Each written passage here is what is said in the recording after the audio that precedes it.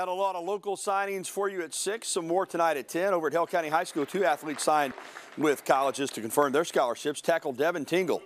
Man, he's a big boy, 6'5", 275. Going to Murray State, linebacker Malachi Pasteur, 5'11", 200 pounds, signing with nearby the University of West Alabama down in Livingston. Head coach Luke Laird told us how proud he is of these two boys and that he's excited to see them represent Hale County well at the next level. Oh, I'm ecstatic.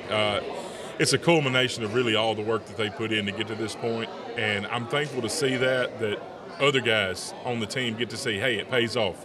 So keep working hard, keep pushing, do your job, and you'll see the results in the end. So we're just super ecstatic, that these guys have this opportunity, so we're grateful for that.